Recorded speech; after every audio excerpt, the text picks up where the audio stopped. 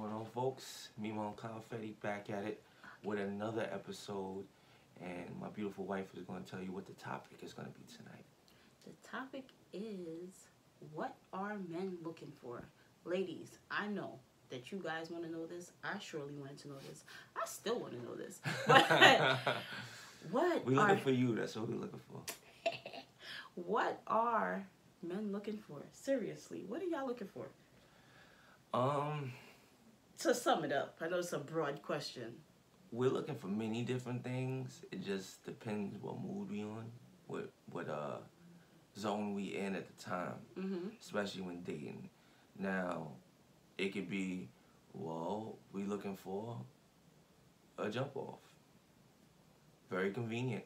We don't really want commitment at the time. Maybe we got a girl, got a situation, and we just want something else extra because that particular situation isn't giving us what we want. Or we on our way out. Other side of the coin is we want a steady relationship. We tired of back and forth, spending money, wasting time, people not serious, chick head is not right. You know, she all over the place, driving you crazy, unnecessary stuff. So we just want something substantial. Maybe we're not even thinking of wedding bells right away. Just a decent relationship that lasts a couple of months. I have a couple of friends that I don't know if they're looking at marriage right away, but with functions, they want to be able to bring somebody. But the relationship doesn't seem to last that long, or they don't feel like they should take them just yet because things are still a little sketchy. They're still trying to feel things out. So, again, it depends on the guy you're with and where their head is. And looks ain't gonna tell you. You gotta feel the dude out, to each his own. Each time you meet somebody, it's gonna be a different situation category. Or, like we was talking about on prior vlog, it's that vibe, what you bring out of them. Again, me, at the time when I met her, I wasn't really thinking about marriage, down the road. Yes, if it happens, it happens. If not, I'm not stressing myself looking for it. I was more so looking to date. And if something came good out of it, would it be a steady relationship? Plus. But I wasn't going to go overboard or anything else like that. So, again, that's that factor when you're with somebody and they bring it out of you. Now, all of a sudden, you're getting ideas like, okay, this could be going somewhere, you know. Okay. Pause. Okay. Now, I'm going to interject, right? Now, sometimes, okay, I understand what you're saying, that some women just bring out things in men, right?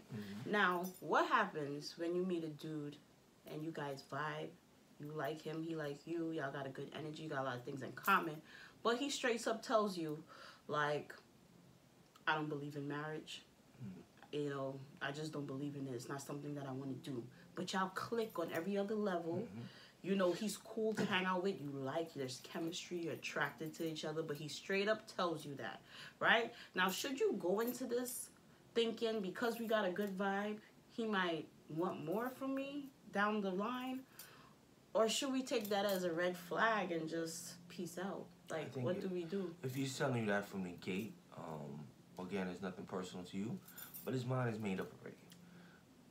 Entering this dating scene, he knows that's what most women want. That children, maybe they have children already, but definitely marriage, that's pretty much probably going to come up within the date of conversation and what you want in the next 5 years, or just the idea of doing it. They want to know if it's possible. So if a guy tells you that straight up, run. He's not gonna. He's not. If that's what you're looking for, marriage. He's not gonna change his mind. You're not gonna change it. Is it possible? Yeah, 2%. But I mean, you want to waste time on 2%? Like, that's not enough. That's facts. So again, if they tell you, respect that. They thought about it. There's something, they have a hang up about it, and they're rigid and they're focused on it. And you could be all this, that, and the third, but if they have that idea in their mind and they have their philosophy about it, you know, just like politics. You don't agree, somebody's giving you their view, it's their view, you can't get mad. But if you know you don't rock with that, it's true. Don't continue the conversation because somebody gonna get mad and, you know, it's gonna lead to something else. So. It's true, because I'm guilty of getting into something like that where it's like they tell you straight up like I ain't looking for no commitment, and you riding with them, you dating, you going out, you hanging out, and in your head you're like I like this person and you know we would be so great, but they told you like yeah this is all it's gonna be because I don't want more, and in your head in your heart you keep getting into it hoping the deeper you get that it'll change, and it's like you just set yourself up. And I'm very serious about those things because to me, if a woman asks me a question and I tell them my view on there or what I want, and you know they just smiling, listening like it's all good, and then meanwhile in their mind it's gonna be different. I'm taking that as you're not listening to me. You're not taking me seriously on what I'm saying, and you think that you can do whatever you want, and you'll get me to change my mind because you got me wrapped around your finger. I don't like that. Because if I'm telling you that straight up, he always trying to think somebody punking him. But no, but to me, yeah, like, oh, yeah, same here. No, and then you switch it up. We just suckers for romance and sucker for love. You know, you get caught up. You trying to work around the We situation. do.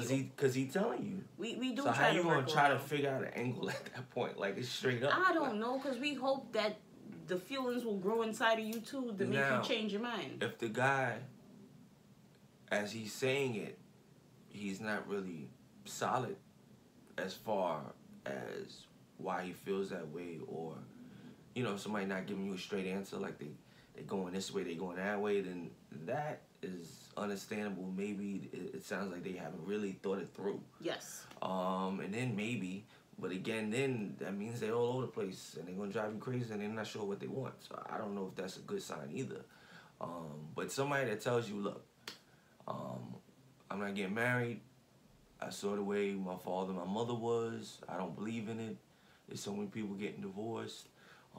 Look at our court system. And then they getting all that. They not getting married. They may live with you, have kids with you, but they serious about it. Something about that title and going through the process is not something they want. That's so stupid, though. I know. Everybody got their own, you know, things. It is silly. Most of the time, it don't make sense. Why would you be with somebody for like 15 years, but then when it comes to marriage, it's like, whoa, pump the brakes. Yeah, like, what are you doing here? Like, what are you putting me through? It's like, meanwhile, we had like 4 kids or whatever. So, yeah. I mean, how much more worse could it get?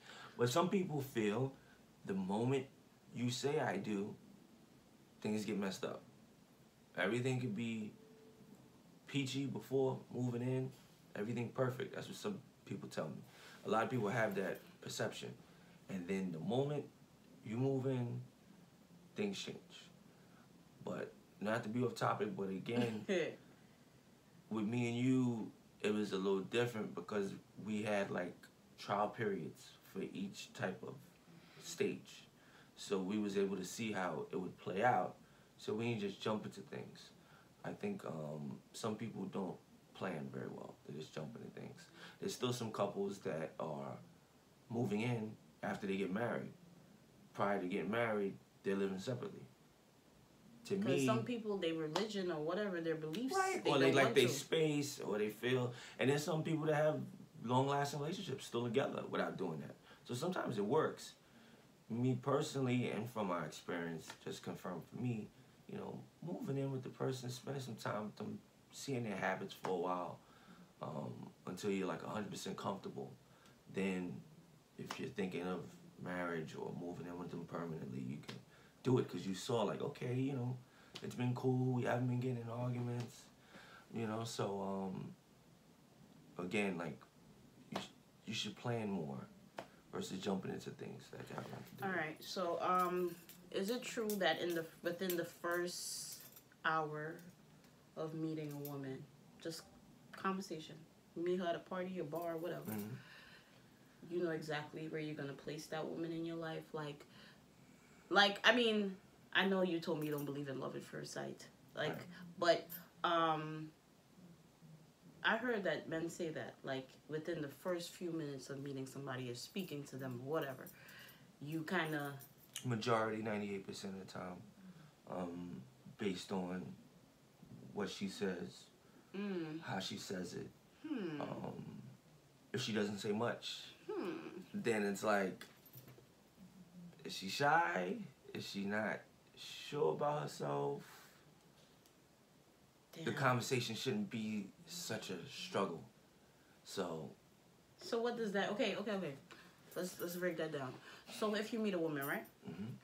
And she doesn't say much, or she's just kind of like shy, or so would that make you feel like, oh, is she a little gullible, or I can manipulate her, or she's a drag, or would you know, like, what box do they go in? It depends, but if all of these things are running through your head, then, you know, clearly it's not flowing properly.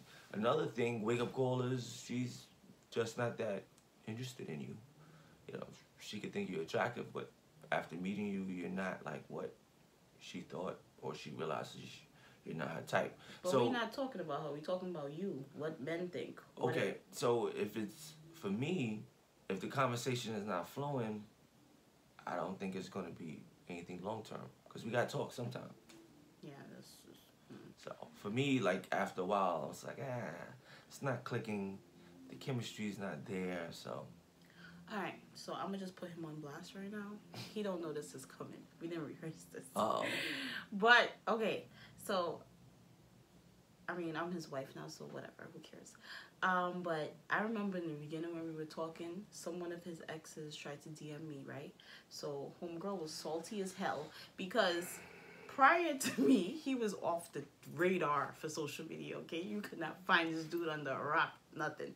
He was ghost. Nope. So I guess he popped up on, like, you know, the popular page or something or whatever with me and something like that. So she felt the need to reach out to me and tell me, like, oh, you know, I see you with him, but let me tell you about him. When he was with me, he was X, Y, and Z, da-da-da, and he wasn't trying to commit and da-da-da-da. And I just was like, well, sis, did you see us on the bridge? I'm sorry, you're not the chosen one. You know, so, ladies, sometimes you're just not the chosen one. I mean, you will be the chosen one for the right person, but sometimes you're just not. Like, you know, she was trying to bust my bubble, but I ended up busting hers because I'm the one who's married to him. Like, you just mad that you didn't get the outcome that I have with him, so you salty, you want to throw shade and send me a message. But sometimes you're just not the chosen one for that man. You know, I have exes that are married, have families and stuff with other people. I just wasn't that person for them. It's something you just gotta accept.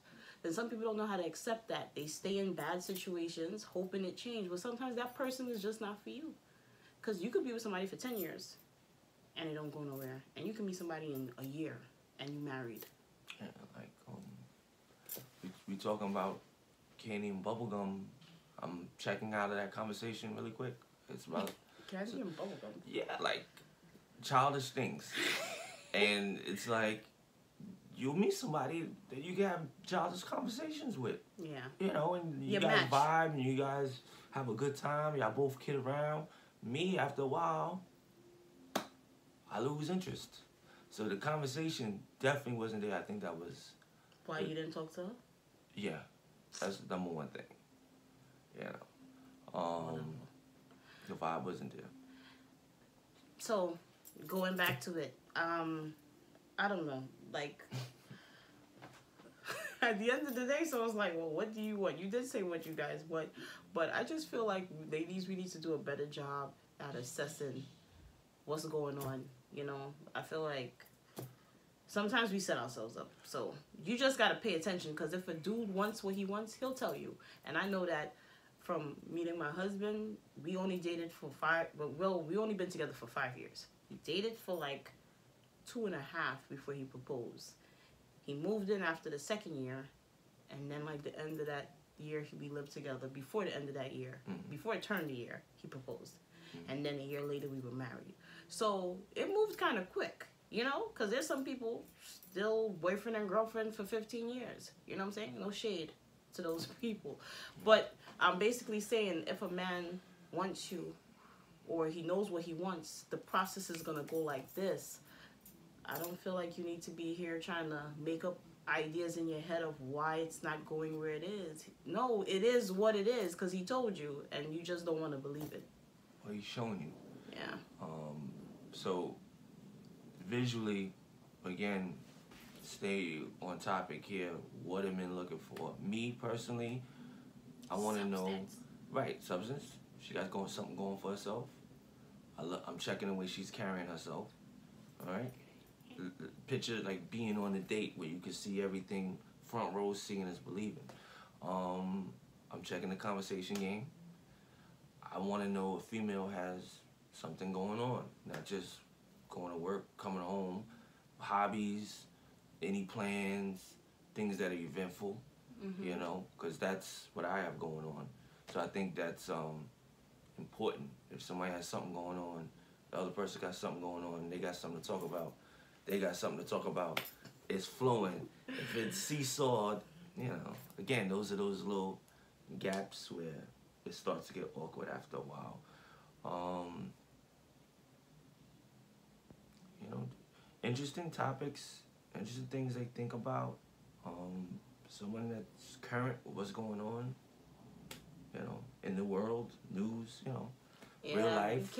You just can't be a pretty face and a nice body. Like, I mean, people know me for doing makeup, but like, I have a college degree. I had a whole corporate career. Right. You know, I had a career. It wasn't just a job. Like, I had a career that I was doing in corporate America for like 12 years.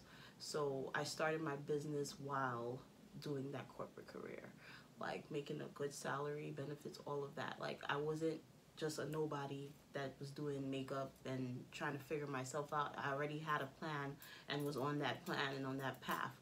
So, you know, sometimes people, they judge. I mean, I know a couple clients, I won't say any names, that women that I've done makeup for, you know, that you go and they're like, oh, so all you do is makeup. And I was like, well, no, I did this. I was running my dad's business at 21 years old. You know, like, I've been doing a lot. Right now at 36, I mean, I'm well versed. I've done a lot in my career. So people just look at me and think like, oh, she just know how to dress nice and look cute. No, I have brains. I was running my dad's business before I ran mine. So that's how I knew how to build my business too. So, you know, I had things going for me. It wasn't just, oh, she's pretty, that's why he liked me. I had a, you know, we always say it to each other. Our looks is the additional icing on the cake. But I think what we like about each other is the fact that we both go-getters and we got something going on, like a boss to a boss. And then the looks and the style and all that stuff is additional. So you got to have some substance. You can't just be cute, just go to work and come home and smile and go on the phone and, you know, text and what you doing, what you did. Like, be about something. Have something that you're into and you're trying to do, you know. Men want a boss too. Women always talk about they want this boss, that boss, but men want that too. They want to be proud of what they got. I think open-mindedness is another thing that I like to see. There's going to be things that a guy wants to do when y'all go out. You may not be into it, but as opposed to shutting him down on it because you think like it may just be a guy thing, try it out. So the fact that you interested in trying it, giving it a chance, he's looking for that. Like, oh, okay, you know, I can show her, you know, different things. She's into different things. I like that. Okay, again, it's an extra dynamic, making things pop more. Yeah. Keeping the interest. That is true. The relationship is getting stronger. It's going somewhere. So those are things that we like to see that kind of make us feel better about the situation and encourages us to get more serious. I'm trying to think, is there anything else? Those are definitely the basics. Yeah, but basically there has to be a foundation. It can't just be looks. You know, a lot of people think it's all on the surface. It's like, oh, she's cute. She got. Don't get me wrong. There's a lot of men that pick women just off of shallow reasons. Right. You know, that she looks good and stuff like that, but she can't hold a conversation. You can't bring her to certain events because she doesn't know how to conduct herself. She doesn't know how to dress appropriately. She doesn't know how to speak well. You know, so it's like that's not always gonna work for you. Where you can just get a pretty face and a flat stomach and a big butt. That's another thing you touched upon, the appearance wise. I know women, they want to see a dude that's stylish. You know, could flip it a little bit. You know, casual, business preppy. For me, the same thing. Like mention like thought outfits, what's appropriate. Hey. It's cool to look at. You know, we go out sometimes, we stunt. You know, you on my arm, I'm with you, okay. It's a good look. But all the time looking like that, some places we go to a little conservative, it's not required. Yeah. So if a woman could switch that up, again, I'm envisioning like, okay, I could take it here, I could take it there. I like this. I'm gonna rock with her. Versus again, trying to date different women, piece them together to give me what I want. It's true. It doesn't work anyway. Yeah. So you got a piece here, a piece there, a piece there. You kind of want to look for somebody who has a little bit of everything, you know, that you could work with. It's interesting too, a little off topic, but I was looking at an old interview that Plies was on, and he said he think a lot of guys date multiple women because they all have something that they want. Yeah. So if he can get that into one woman, then he would just be with one woman. Is that true? It's debatable. I don't know. But it makes sense. Yeah. I mean, I don't know what you would say about that, but I just feel like I feel content. I do. I feel more than content, actually. You know, I know you're not going to find a perfect person, you know, but I feel very satisfied. I don't feel like I'm being robbed of anything, or I wish I had a piece of this person. Like, I'm cool with what I have. Like, let's work with what we got. Like, you know, I don't know that I'm wishing I could take a piece of another man and give it to him. And Better not. you know, it's like for people to say that, it's just like, you know, just make the best of what you have. Not saying you should settle either, but I don't know that I feel like that. But that's why I guess I'm married, because you're supposed to marry somebody that you don't feel you got to take pieces and create one person. They're definitely looking for something, okay? When it's that's true. That's spread across multiple, you know, it's definitely something they're looking for. A lot of people are not sure what they're actually looking for. They never really thought about it, and they all over the place. So it's just here and there, and it's crazy. So that's a lot of the problem. Being honest with yourself. A lot of people aren't, and they again all over the place. So I think for me, those are the things that I'm looking for initially. Then after that, it's kind of you're feeling it out, playing it by ear. Yeah. Seeing where things go. And I definitely had that attitude towards you when we started dating. Let's see where this flows. Yeah. I'm not gonna have, you know, preconceived notions or ideas in my mind already of what things should be. I'm gonna just let it flow and see what happens. And it turned out, obviously, definitely being something with that attitude versus going in, you know, rigid. It's crazy because it's like, every other situation I was going into it like, I hope this goes somewhere. I hope this could turn into something. Every scene, like, you know, like you're so anxious to get to the finish line. Like, oh yeah, you know, his parents is married. I think he gonna want to marry me, and then, you know, like you overthinking, you foreseeing something that you ain't even getting nowhere yet. And with him, I guess because I was like so tired of the letdown, I went with the flow with him. Like, yeah, let's just see. And look where it is now. So sometimes you just kind of have to relax and go with the flow. But if they're telling you key signs and things like, I don't want children and you want children, I don't never want to get married and you want marriage, those are things that you need to just be like, let me not waste my time. Agreed. But I guess to narrow it down, men want everything. I'm just joking. They want a little of everything in one person. So you don't have to be perfect, but you should be a well-rounded person. That's facts. I like that. Well-rounded. That's definitely one of the keys to a solid, steady relationship. I'm not going to say necessarily marriage, but definitely a relationship a little more than 6 months. You increasing your odds. We ain't going to guarantee you nothing, but definitely those are key ingredients. Anything goes wrong, it's on that person, or it could just be timing. But initially, going into a relationship, those are things to work on. And also, I know I'm not a dude, but he'll tell you the vibe stuff, but the energy. Yeah. Energy is everything, man. You could come into a room and the person got this bad heavy energy, but you come in there with a bright light, you know, with that good energy, and it's contagious. That person leaves smiling and happy and stuff like that. So after a second date, yeah. You can be drained from the letdown, the cheating, the disappointment, but every time you start something new, renew that energy. Try. You can't come into it with that heavy energy. Think about it. You don't want to be around yourself. They ain't gonna want to either. So renew that energy. Come in there like nothing is happening. You could have been crying last night. Wake up with new energy. Push through. Absolutely. Push through. All right, guys. So that is wrapping up another episode of Mimo and Cloud Fetty. Like, subscribe, share, comment, all of that. And if you have some topics that you want us to address, leave it below. If you want to ask us something, you want to, advice on something, we don't have to share with the world. Let's talk. Send us a message. Email us. Follow us on Instagram. Fetty Gusto, Mima Creations. And we'll see you next topic. Later. Peace.